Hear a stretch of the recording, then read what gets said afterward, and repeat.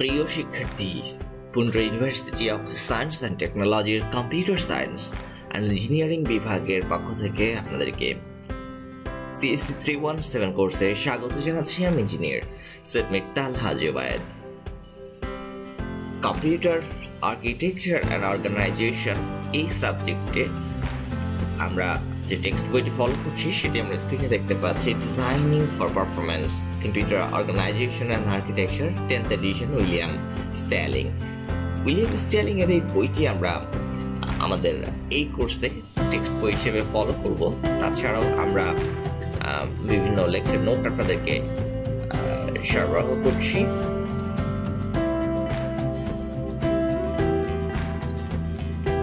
Computer architecture আর অর্গানাইজেশনে আমরা যে বিষয়বস্তুগুলো নিয়ে কথা বলেছিলাম,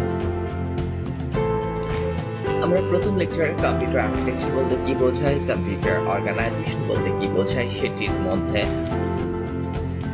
পার্থক্য কি সেটি আমরা দেখেছিলাম।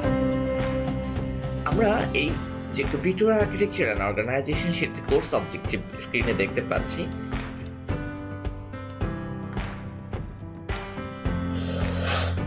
সেটি সম্পর্কে কিছুটা ধারণা আমরা তৈরি করি মূলত কম্পিউটার আর্কিটেকচার অ্যান্ড অর্গানাইজেশন কোর্সে।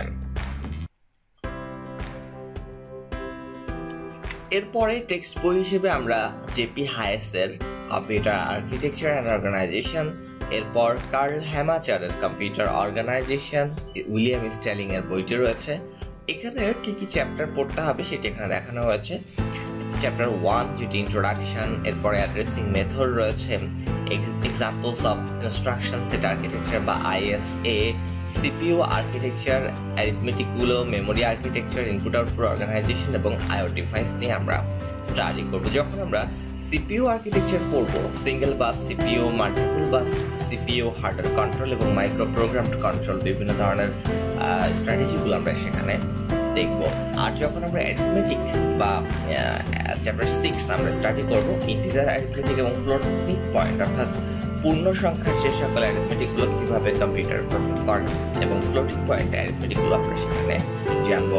মেমোরি আর্কিটেকচার নিয়ে যখন আমরা বিভিন্ন ধরনের মেমোরি কথা জানি, primary memory, secondary memory, cache memory, virtual memory, তো এই যে মেমোরি হায়ারার্কি রয়েছে সেটি নিয়ে আমরা মেমোরি আর্কিটেকচার বা চ্যাপ্টার 5 স্টাডি করব। ইনপুট আউটপুট অর্গানাইজেশনে IO device addressing, IO data transfer অর্থাৎ ইনপুট আউটপুট ডিভাইসের কিভাবে অ্যাড্রেসিং করা হয়ে থাকে, কিভাবে ইনপুট আউটপুটে ডেটা ট্রান্সফার করা হয়ে থাকে, সিনক্রোনাইজেশন স্টাডি করব, ডিরেক্ট মেমোরি অ্যাক্সেস বা DMA নিয়ে, ইন্টারাপ্টস নিয়ে, চ্যানেলস নিয়ে, বাস ট্রান্সফার এবং ইন্টারফেসিং নিয়ে। ইনপুট আউটপুট ডিভাইসের সাথে আমরা চ্যাপ্টার 5 এর ডিস্ক সিস্টেমস নিয়ে স্টাডি করব। অ্যাড্রেসিং মেথডের কথা বলা হয়েছে চ্যাপ্টার 2-তে, যেমন ফেস এক্সিকিউশন সাইকেল। আমরা যে কোনো ইনস্ট্রাকশন যখন এক্সিকিউট করা হয় তখন অনেক ক্ষেত্রে দুটো ধাপের কথা বলি, একটা হলো ইনস্ট্রাকশন ফেস আর একটা হলো instruction execute state. So face execute cycle, বিভিন্ন ধরনের অ্যাড্রেসিং মোডগুলো, ইনস্ট্রাকশন কিভাবে সিকোয়েন্সিং করা হয়ে থাকে, আর সিস্ক এবং রিস্ক আর্কিটেকচারের যে বিভিন্ন প্রসেসর রয়েছে, সো সিস্ক এবং রিস্ক আর্কিটেকচারের মধ্যে পার্থক্য কি। সো একটা হচ্ছে আমরা বলি রিডিউসড ইনস্ট্রাকশন সেট কম্পিউটার, আরেকটা হচ্ছে complex instruction set computer. So complex instruction set হোক আর রিডিউসড ইনস্ট্রাকশন সেট হোক, এই দুই ধরনের কম্পিউটারের আর্কিটেকচারগুলোর মধ্যে মৌলিক পার্থক্য কোথায় সেগুলো নিয়ে আমরা স্টাডি করব। What is the computer? Already আপনারা কম্পিউটার ব্যবহার করছেন, সেটি ল্যাপটপ ভার্সন ব্যবহার করছেন, পোর্টেবল ভার্সন আমরা বলতে পারি সেটিকে। So a computer is a sophisticated electronic calculating machine that accepts input information, processes the information according to a list of internally stored instructions and produces the resulting output information. লক্ষ্য করবেন, যদি আমরা simply বলি, so simply put, a computer is a sophisticated electronic calculating machine যেটি input information accept করে, সেই ইনফরমেশনগুলোকে process করে তাকে আগে থেকে দিয়ে রাখা ইনস্ট্রাকশনসের উপরে এবং রেজাল্ট হিসেবে যে আউটপুট ইনফরমেশন সেগুলো সে প্রদর্শন করে বা প্রডিউস করে। সো একটা কম্পিউটারের আমরা তিনটা অংশ, সেটি ইনফরমেশন বা ইনপুট ইনফরমেশন অ্যাকসেপ্ট করবে, সেই ইনফরমেশনগুলোকে প্রসেস করবে according to a list of internally stored instructions, অভ্যন্তরীণভাবে সংরক্ষিত নির্দেশনা অনুসারে সেই ইনফরমেশনগুলোকে প্রসেস করবে এবং এই প্রসেস করার ফলে তৈরি হওয়া আউটপুট ইনফরমেশনগুলোকে সে প্রডিউস করবে। So accepts, process and produce, তিনটি ফেজের কথা বলা হচ্ছে এমন একটি machine, a computer.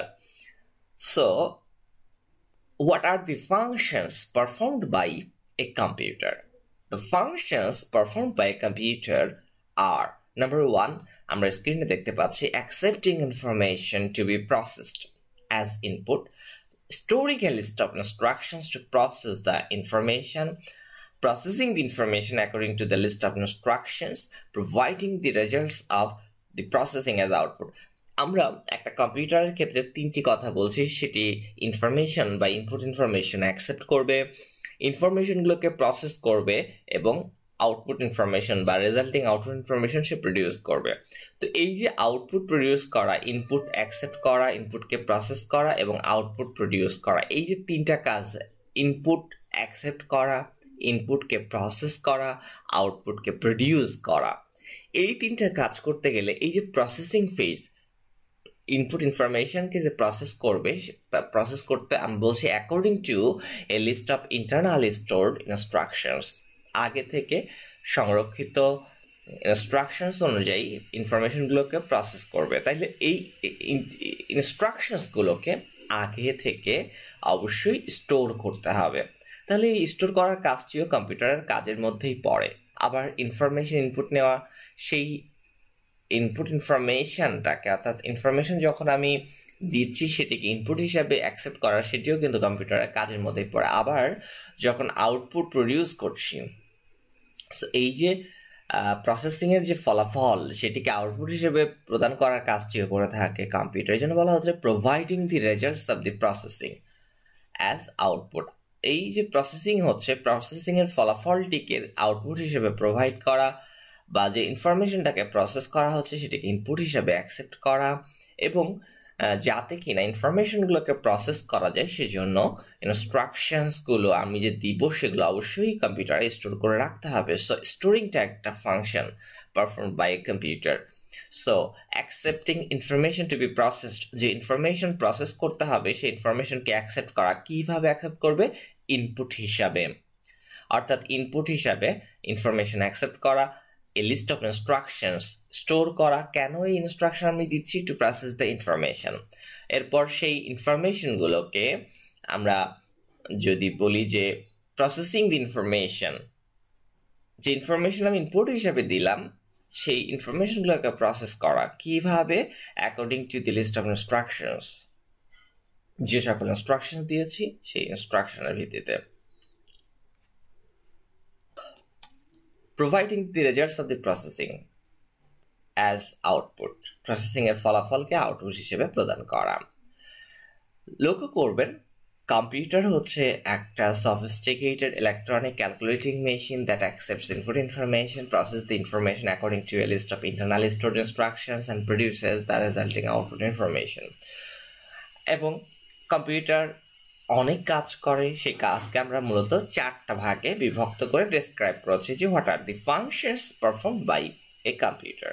Now what are the functional units of a computer, কম্পিউটারের ফাংশনাল ইউনিটগুলো কি কি?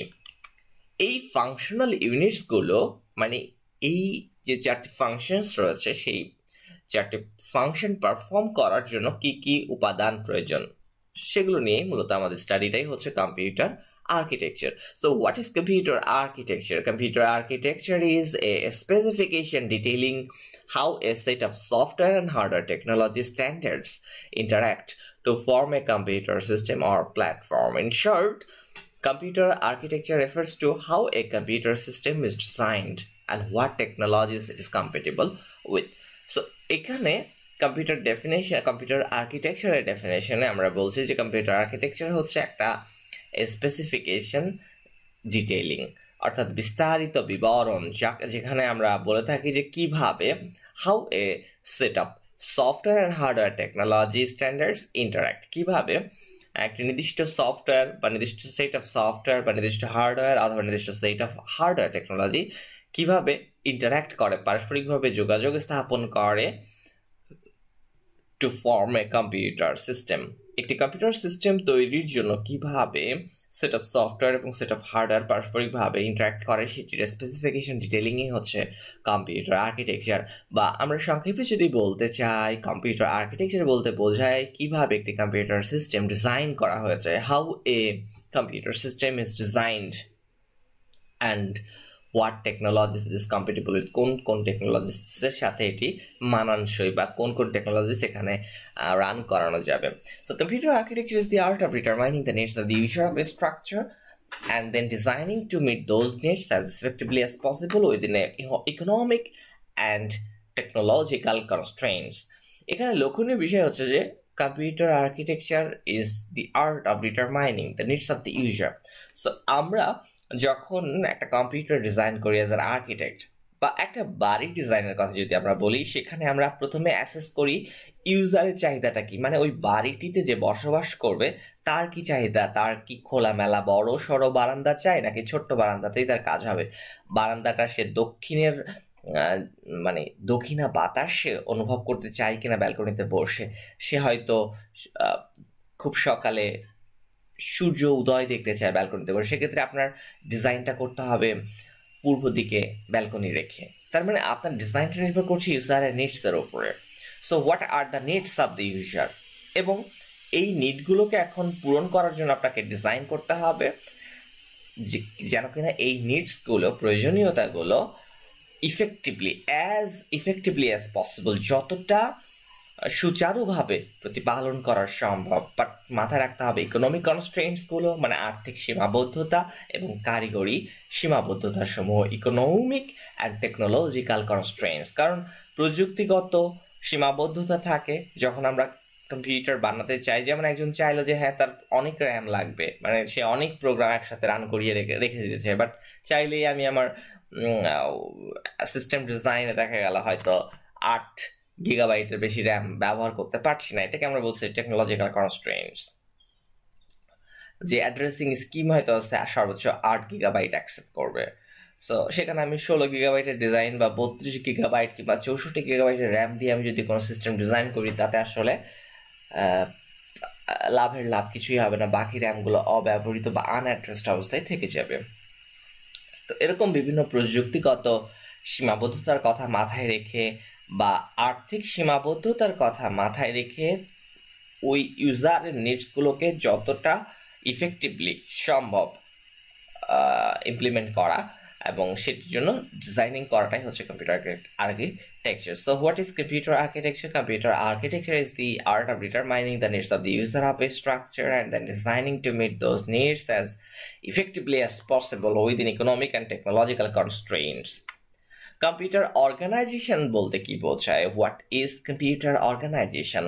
Computer organization refers to the operational units and their interconnections that realize or recognize the specifications of computer architecture. It is definitionটিতে খুব সুন্দর করে মূলত বলা হয়েছে যে কম্পিউটার আর্কিটেকচার হচ্ছে একটা স্পেসিফিকেশন ডিটেইলিং, আর সেই স্পেসিফিকেশন ডিটেইলিংটাকে যখন বাস্তবায়ন করতে যাবেন তখন যে সকল অপারেশনাল ইউনিটসগুলো রয়েছে এবং তাদের interconnections রয়েছে সেটিকে সামগ্রিকভাবে বলা হয় কম্পিউটার organization.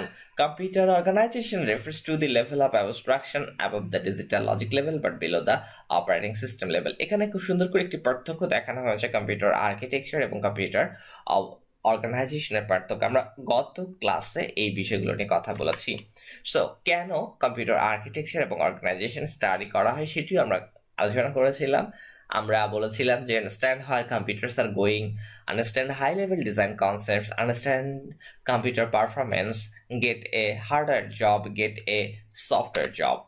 So আমরা কিছু বেসিক ডিসকাশনের দিকে যাব। সেখানে আমরা এখন দেখব যে what are the functional units of computer.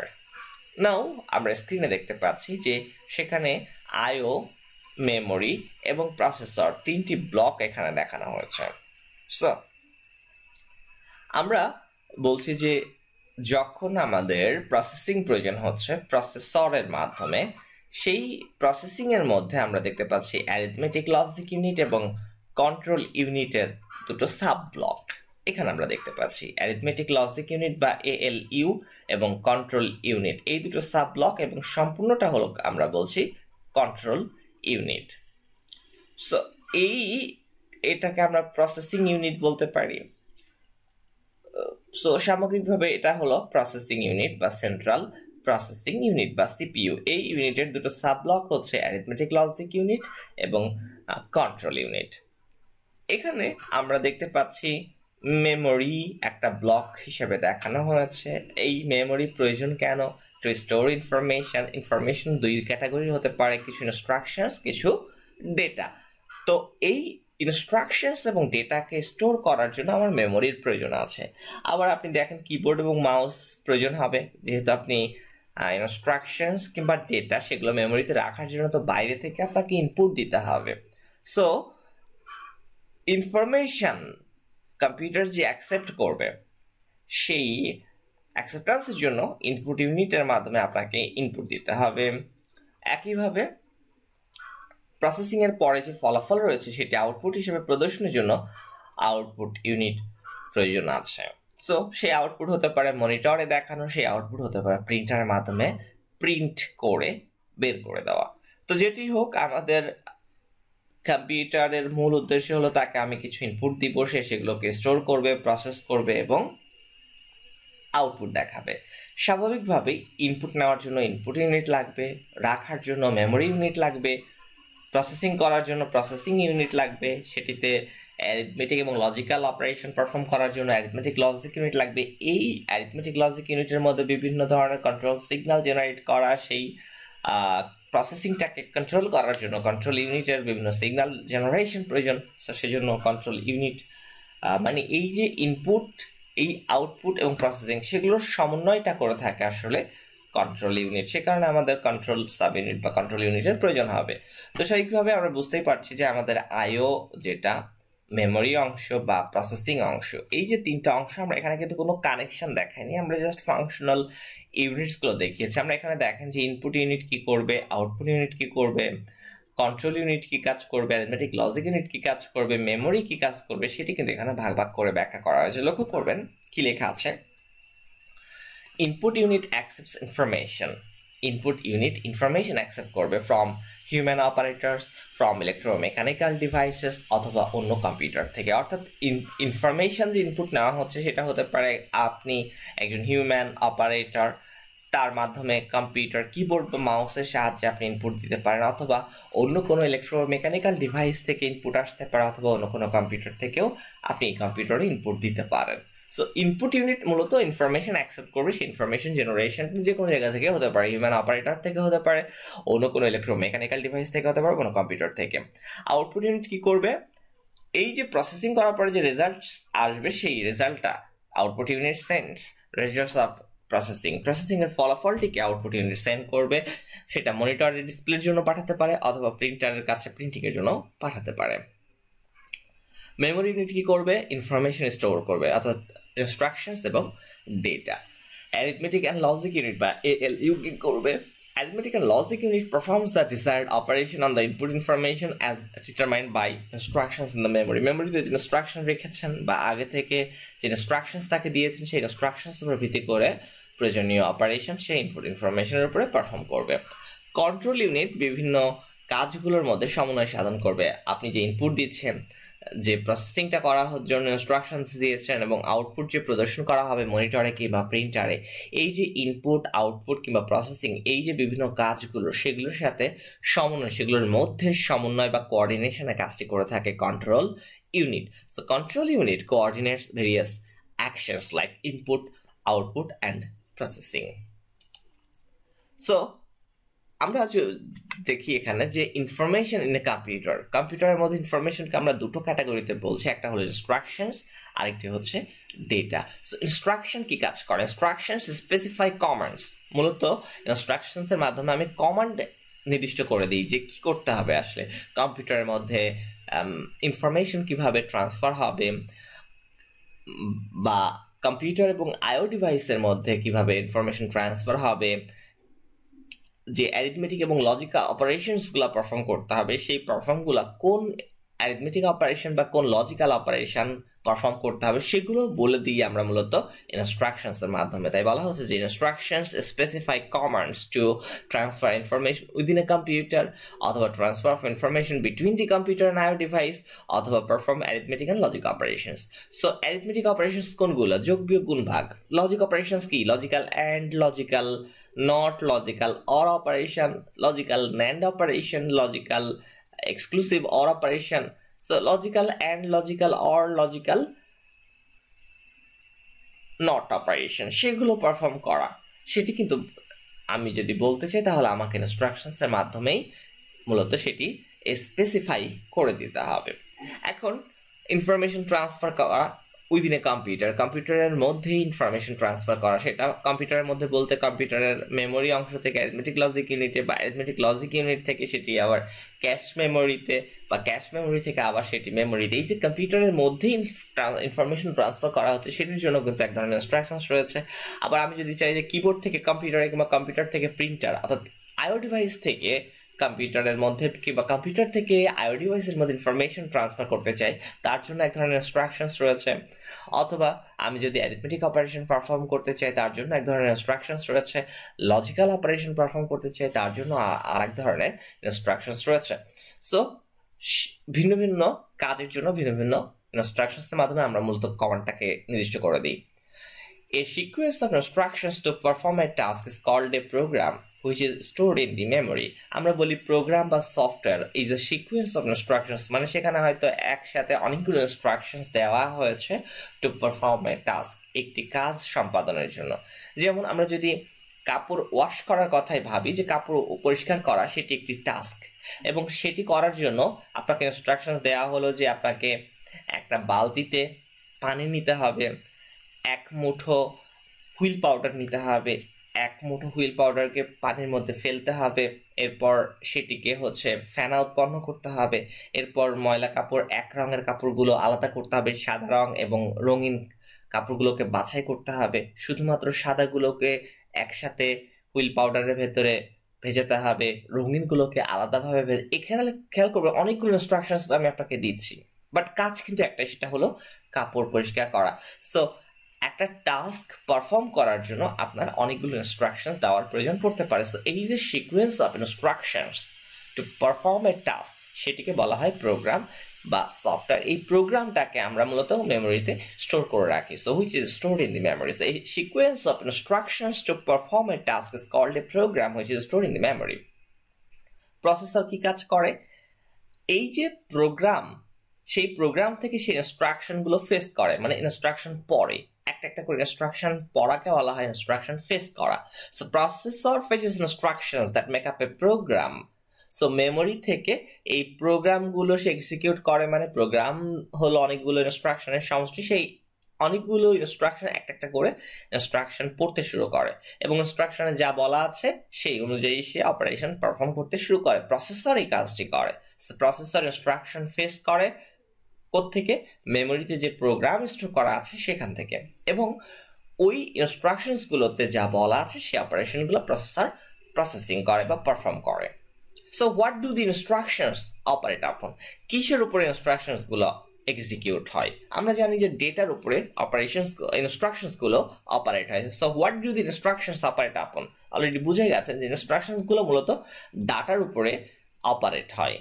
তো এখানে আমরা যদি দেখি যে ডেটা বলতে কি বোঝায়, সো আমি যে ইনস্ট্রাকশনসগুলো এক্সিকিউট করবো, ইনস্ট্রাকশনসগুলো অপারেট হবে কিসের উপরে? ডেটার উপরে। সো ডেটা কি আসলে? আমরা বলছি ডেটা আর দি অপারেন্টস আপন হয়েছে ইনস্ট্রাকশনস অপারেট। লক্ষ্য করবেন, আপনাকে বললাম যোগ করো, এই যোগ করাটা হলো ইনস্ট্রাকশনস, বাট আপনি কিসের সাথে কিসের যোগ করবেন সেটা হলো ডেটা। দ্যাট মিনস আমি বলছি 5 এবং 6 যোগ করেন, তাহলে যোগ চিহ্ন দিয়ে বোঝালাম যোগ করতে হবে, বাম পাশে 5 লিখলাম, যোগের ডান পাশে লিখলাম 6। এই 5 আর 6 হচ্ছে ডেটা, অর্থাৎ একটা হলো অপারেটর, হলো মাঝের যোগ চিহ্ন, দুপাশের এই 5 আর 6 হচ্ছে অপারেন্ড, এবং এগুলোকে আমরা বলি ডেটা। সো এই যে ইনস্ট্রাকশনস অপারেট হবে যার উপরে, সেটি হলো ডেটা। সো ডেটা আর দি অপারেটস আপন হুইচ ইনস্ট্রাকশনস অপারেট। ডেটা হলো অপারেন্ট যেগুলোর উপর ইনস্ট্রাকশনস অপারেট হয়, সেটা হতে পারে নাম্বার অথবা encoded characters. So data could be numbers, data could be encoded characters, অথবা আমরা যে কোনো ডিজিটাল ইনফরমেশনকে ব্রড সেন্সে ডেটা বলে থাকি। সো কম্পিউটার ডেটা ব্যবহার করে that is encoded as a string of binary digits. আমরা বলছি কম্পিউটারে আমি যদি 5 রাখি, সেটি রাখা হবে, যদি আমরা 4 বিটের স্টোর করি তাহলে এটা হবে 0101, 6কে আমরা যদি স্টোর করি তাহলে হবে 110, বাম পাশে একটা 0, অর্থাৎ 0110। এই যে ডেটাগুলো কম্পিউটার স্টোর করছে, কম্পিউটার ব্যবহার করছে, সেগুলো আসলে বাইনারি ডিজিটের স্ট্রিং হিসাবে এনকোডেড থাকে কম্পিউটারে। সেখানে কিন্তু আমি 5 বা 6 রাখি না, সেখানে রাখি 101 কিংবা 110। এই যে computers use data that is encoded as a string of binary digits called bits. Computer data ব্যবহার করে সেটা এই স্ট্রিং অফ বাইনারি ডিজিটের স্ট্রিং আকারে এনকোডেড থাকে এবং সেগুলোকে বলা হয় বিট। এবং এখানে আমরা ইনপুট ইউনিট দেখতে পাচ্ছি। Binary information must be presented to a computer in a specific format. So আমি কম্পিউটার ইনপুট দিব, সেই ইনপুটগুলো অবশ্যই বাইনারি ইনফরমেশন হবে, এবং বাইনারি ইনফরমেশনগুলো কম্পিউটারে যদি আমরা প্রেজেন্ট করতে চাই সেগুলো অবশ্যই স্পেসিফিক ফরম্যাটে হতে হবে। এবং এই কাজটি করে থাকে মূলত আপনার কম্পিউটারের কিবোর্ড বা আপনার কম্পিউটারের মাউস। রিয়েল ওয়ার্ল্ডে আমরা কিবোর্ড অডিও ইনপুটও ব্যবহার করে থাকি, মাউস সেটি ব্যবহার করে থাকি, বাট অবশ্যই এগুলো যে বাইনারি ইনফরমেশন যাবে সেগুলোকে স্পেসিফিক ফরম্যাটেই কম্পিউটারে প্রেজেন্টেড হতে হয়, আদারওয়াইজ সেটি প্রসেসিং করতে পারবে না। আমরা স্ক্রিনে ছবি দেখতে পাচ্ছি, এইটা কম্পিউটারের মধ্যে কি ঘটছে, ইনপুট ইউনিট ইনপুট নিচ্ছে, সেটা মেমোরিতে স্টোর করছে অথবা সরাসরি প্রসেসিং করছে, অথবা প্রসেস শেষে আবার মেমোরিতে রাখার প্রয়োজন হতে পারে। সো এটি হচ্ছে কম্পিউটারের মধ্যে। বাট রিয়েল ওয়ার্ল্ড আমরা কি করছি, ইনপুট দেওয়ার জন্য ইনপুট ইউনিট হিসেবে আমরা কিবোর্ড ব্যবহার করছি, মাউস কিংবা audio input. So binary information must be presented to a computer in a specific format. This task is performed by the input unit. So interfaces with input device, accepts binary information from the input device, presents this binary information in a format expected by the computer, transfers this information to the memory or processor. So input unit কি কাজ করে সেটি এখানে input unit, what are the tasks of input unit. এখানে 4টি টাস্কের কথা বলা আছে। একটা হচ্ছে ইনপুট ইউনিট হচ্ছে ইনপুট ডিভাইসের সাথে ইন্টারফেসিং করে। ইন্টারফেসিং করা মানে কানেকশন এস্টাবলিশ করা বা সংযোগ স্থাপন করা। সো ইন্টারফেসিং করা, ইনপুট ডিভাইসের সাথে ইন্টারফেসিং করা, ইনপুট ডিভাইস থেকে বাইনারি ইনফরমেশন অ্যাকসেপ্ট করা, এবং বাইনারি ইনফরমেশনগুলোকে প্রেজেন্ট করা in a format expected by the computer. Computer যে ফরম্যাটে আশা করছিলাম ইনপুট ডিভাইসের কাছ থেকে ডেটা বা বাইনারি ইনফরমেশন, ইনপুট ইউনিট সেভাবেই কম্পিউটারের কাছে প্রেজেন্ট করে। এবং ইনপুট ইউনিট অর্থাৎ কিবোর্ড থেকে যে তথ্যগুলো গেল সেগুলো প্রসেসরের কাছে পাঠানো অথবা মেমোরিতে ট্রান্সফার করা। So ট্রান্সফারস this information, input device থেকে ইনফরমেশনকে মেমোরিতে বা প্রসেসরে ট্রান্সফার করার কাজটি করে থাকে input unit. So what are the tasks performed by the input unit? It interfaces with input devices, it accepts binary information from the input devices, presents this binary information in a format expected by the computer, transfers this information to the memory or processor. So যখন আমরা viva নিব আপনাদেরকে অবশ্যই জিজ্ঞেস করব যে input ইউনিটের কাজ কি। সো ইনপুট ইউনিট আর ইনপুট ডিভাইস এক জিনিস নয়। ইনপুট ডিভাইস হচ্ছে ইনপুট ইউনিটের একটা পার্ট, যার মাধ্যমে আমরা ইনফরমেশনগুলো রিয়েল ওয়ার্ল্ড থেকে কম্পিউটারের ভেতরে পাঠানোর কাজটি করে থাকি, ট্রান্সফারের কাজটি করে থাকি। তো যাই হোক, ইনপুট ইউনিট নিয়ে আমরা আলোচনা করলাম। এরপরে স্বাভাবিকভাবে আসছে মেমোরি ইউনিট। মেমোরি ইউনিট যেটি করে ইনস্ট্রাকশনস এবং ডেটাকে স্টোর করে। Data is represented as a series of bits. আমরা জানি যে ডেটাকে অনেকগুলো বিটের সিরিজ হিসাবে রিপ্রেজেন্ট করা হয়ে থাকে। এবং আমরা যদি বলি যে মেমোরি ইউনিট যেটি করে ইনস্ট্রাকশনস এবং ডেটা স্টোর করে, সো স্টোর করে মানে কি আসলে সে আসলে বিট স্টোর করে।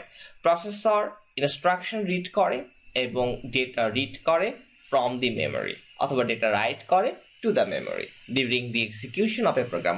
একটা প্রসেসর যখন প্রোগ্রাম এক্সিকিউশন করে তখন সে ইনস্ট্রাকশনস রিড করে অথবা মেমোরি থেকে ইনস্ট্রাকশনস রিড করার পরে সেই ইনস্ট্রাকশনসগুলো রিড করে। সো প্রসেসর ইনস্ট্রাকশনস রিড করে, মেমোরি থেকে ডাটা রিড করে, এবং সেই ডাটার উপরে ইনস্ট্রাকশনগুলো এক্সিকিউট করার পরে মূলত সে আবার সেগুলোকে মেমোরিতে স্টোর করে বা রাইট করে, সেটি এখানে বলা হচ্ছে। So in theory, instructions and data could be fetched one bit at a time. In practice, a group of bits is fetched at a time. মানে বলা হচ্ছে যে যদি আমরা তাত্ত্বিকভাবে চিন্তা করি, তাত্ত্বিকভাবে আমরা বলছি যে at a time একটা ইনস্ট্রাকশনস মানে একটা বিট, 1 বিট বাই বিট, তাহলে একটা ইনস্ট্রাকশনস যদি 8 বিটের হয়, তাহলে এখানে বলা হচ্ছে যে ইনস্ট্রাকশনস গুলো একটা করে bit at a time face করা হয়, মানে পড়া হয় বা মানে হচ্ছে নেওয়া হয় মেমোরি থেকে। ডেটা যদি আপনি কালেক্ট করেন মেমোরি থেকে, তাহলে একটা bit, 1 bit at a time. But যখন আসলে প্রকৃতপক্ষে কম্পিউটারের ভিতরে কাজ হচ্ছে, তখন আসলে একটা করে বিট না, সে বলছে group of bit is faced at a time. Group of bit, সেগুলোকে আমরা বলি ওয়ার্ড। হ্যাঁ, এটি মনে রাখতে হবে যে অ্যাট এ টাইম আসলে যে গ্রুপ অফ বিট, ধরা যাক 8টা বিট অ্যাট এ টাইম হচ্ছে মেমোরি থেকে ফেস করা হলো, এটিকে বলা হচ্ছে আসলে ওয়ার্ড, অর্থাৎ ওয়ার্ড সাইজটা হচ্ছে 8 বিটের।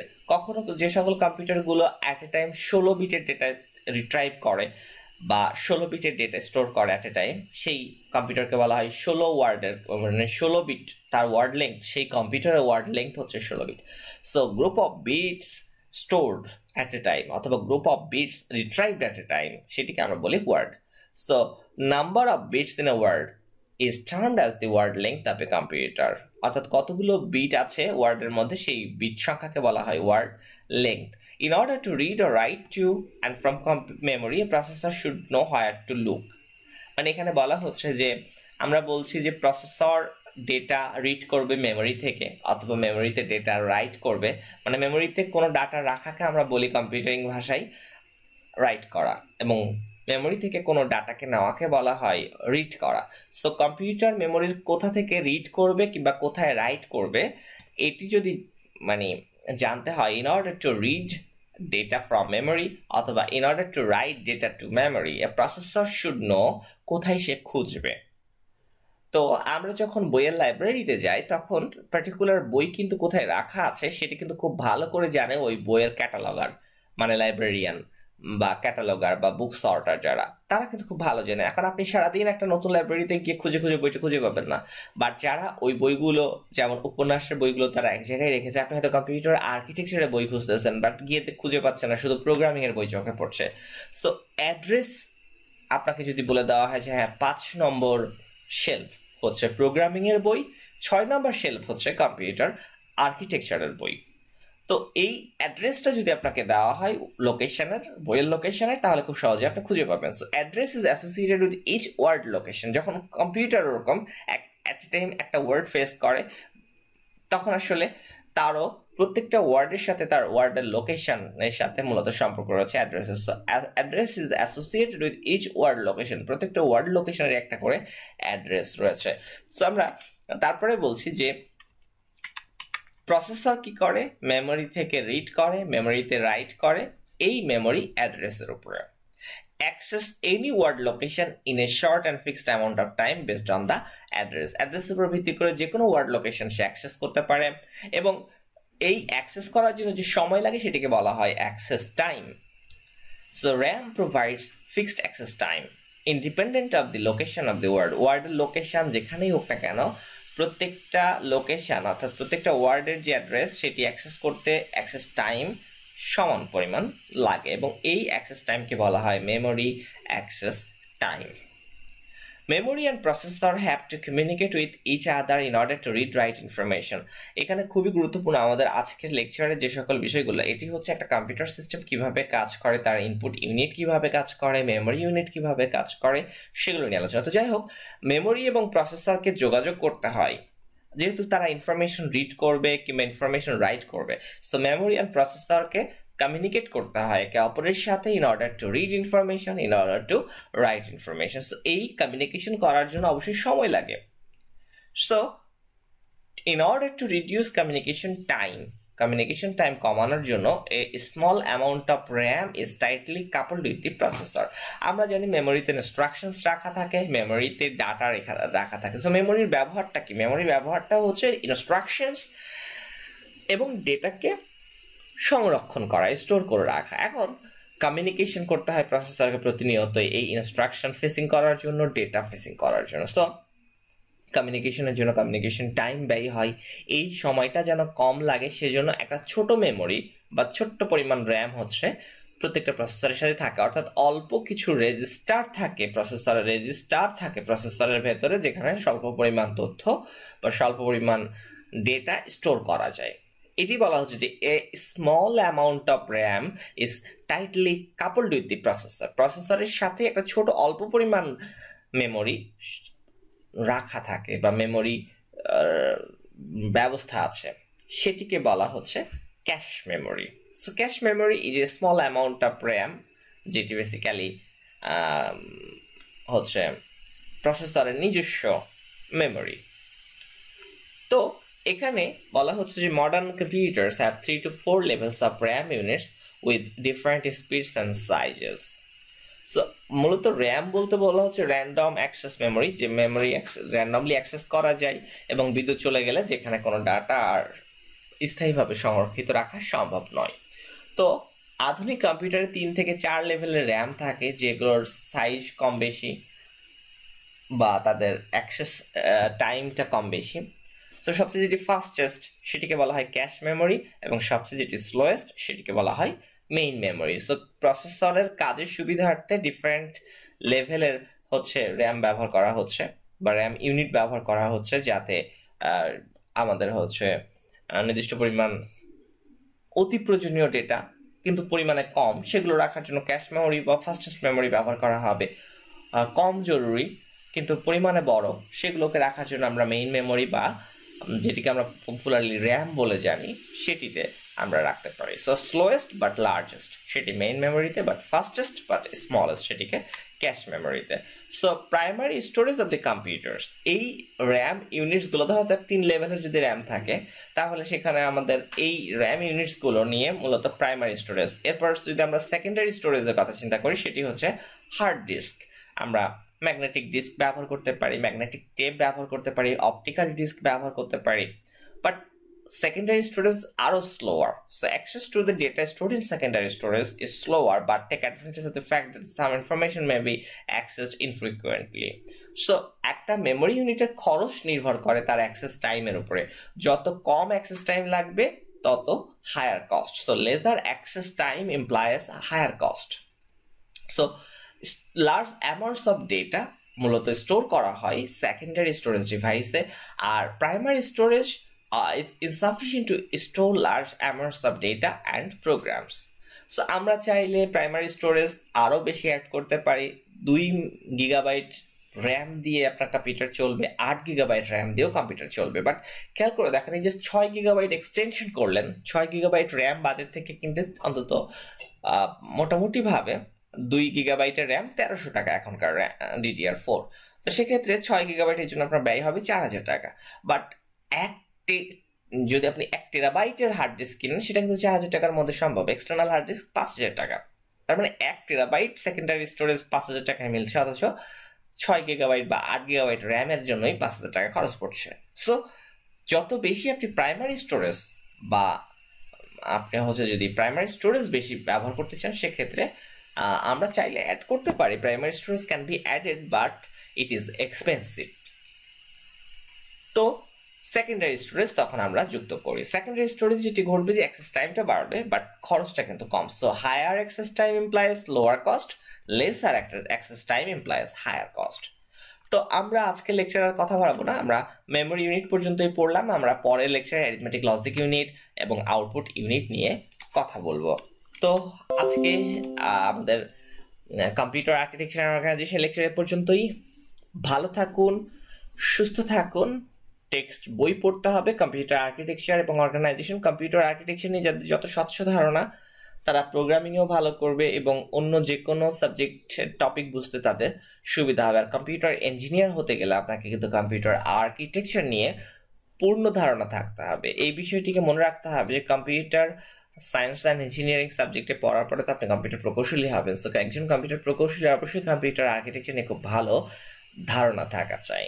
তো আজ আর কথা বাড়াবো না, আজকে লেকচার এখানেই শেষ করব। ভালো থাকুন, সুস্থ থাকুন আর Pundra university of science and টেকনোলজির কম্পিউটার সায়েন্স অ্যান্ড ইঞ্জিনিয়ারিং বিভাগের সাথেই থাকুন।